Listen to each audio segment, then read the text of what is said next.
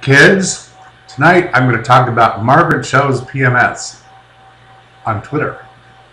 So recently I just got Twitter and I started following Margaret Cho because every good homosexual must follow Margaret Cho. If you don't follow Margaret Cho, you're going against the gay code. I'm just saying. Just saying. You got to follow her everywhere.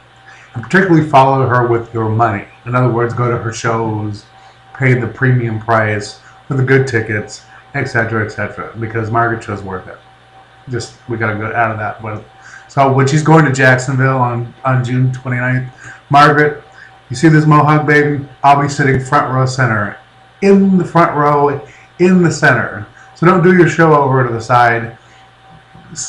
Go back to the center, just like you did when I saw you in Tampa many moons ago.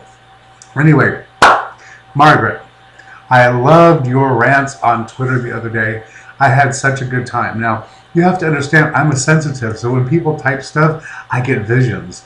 So shit was flying out of the computer at me. I mean, you were throwing chairs and tables and whips and chains and everything. I got so hot I had to go put on my leather. Then as you calmed down a little bit, I thought, well, shit, let me go put on my muumuu and get comfortable. It was fabulous. Absolutely fabulous.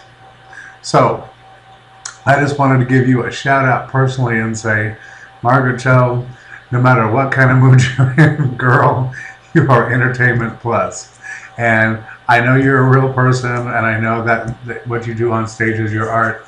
And I know that sometimes Twitter just gets a little too real for some of your fans. But for me, I loved it, girl. Loved it. Gave me a reason to get dressed up. Because I live in the country, honey. So I'm driving 3 hours to see ass in Jacksonville. And I'm looking forward to it. So, hope you're feeling better. And I will see you soon.